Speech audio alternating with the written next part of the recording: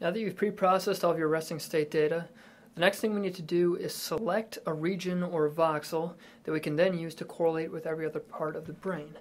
In this case, I'm going to focus on using a region of interest located in the ventromedial prefrontal cortex.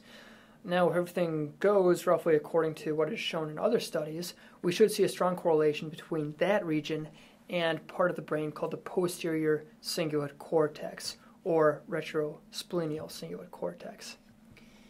So I'm just selecting a subject at random right here, 00507883, and within this, everything has been pre-processed already.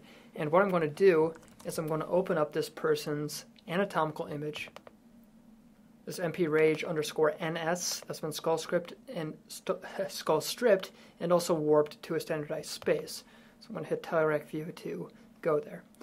Now, there aren't real strict definitions about where the vmPFC is, but for these purposes, I want to say it's roughly around in this area right here.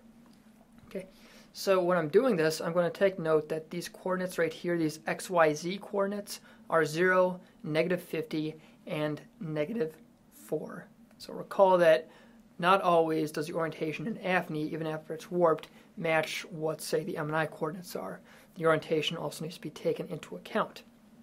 So, now that we have that, I'm going to go back here, and first of all, I'm going to actually take those coordinates and use the echo command to put them into a text file. So 0, -50, and -4. I'm going to redirect that to something called tmp.txt. Now, that will be used with the command 3D undump to create a region of interest on that area. Now, what I'm going to do is I'm going to create a region of interest that is a 5mm sphere. So what we're going to be doing is averaging across all the voxels in this 5mm sphere and then using that to correlate with other time courses and other parts of the brain. So 3D undump, prefix, we'll call this vmPFC. And a master is going to be the data set that we want to use. So in this case, remember, we're focusing on the error time series that was generated from 3D deconvolve.